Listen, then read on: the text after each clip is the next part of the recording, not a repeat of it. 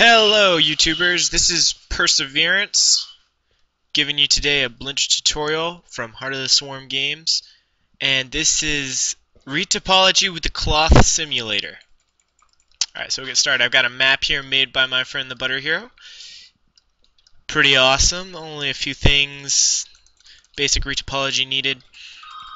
So first, what we're going to do is we're going to hop into object mode. I'm going to zoom in. We're going to add a plane. Right. Got to be in object mode. Add the plane.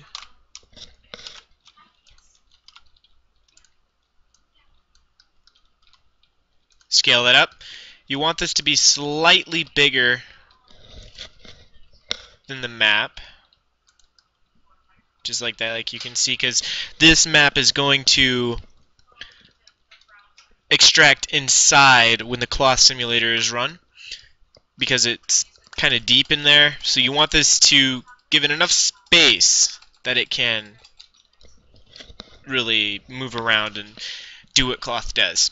Alright, so your next step is to go here. You're going to bump this up to 300 on your timeline. You're going to go to your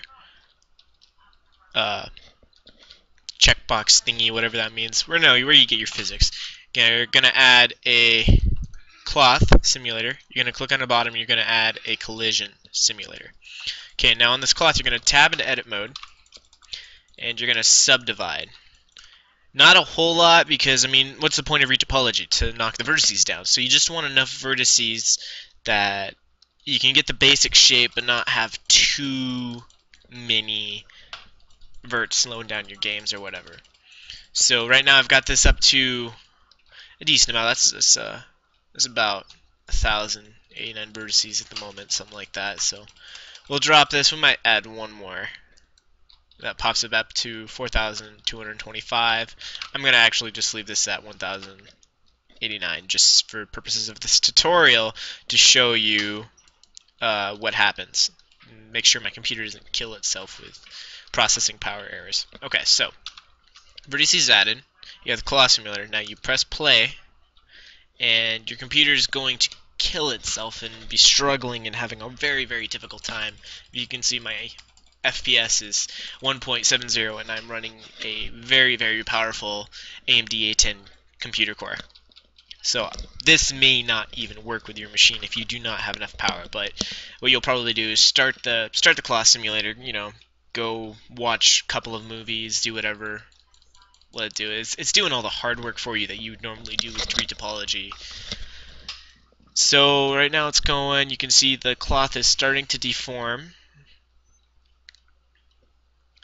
and I'll probably pause this video, and what you're looking for is, as it deforms down, you will just watch it and wait for the right moment to stop the simulation when the cloth is turned enough and it's gone down enough. So you'll wait for the right moment, pause the simulation, and I will show you what to do next.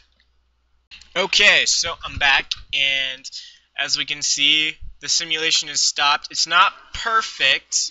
I didn't make it as long or give it as many vertices as I should have, so it started making some weird bounce and bungee cord stuff going on here.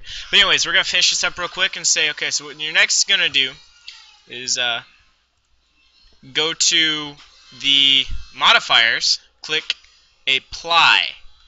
This has now been statically simplified. You can delete the bottom, and your terrain should look a lot better than mine. Just give it a extra vertices, make sure it's got that extra split in it that I decided not to do, and make it a little bit longer so that just goes straight into that Kevin.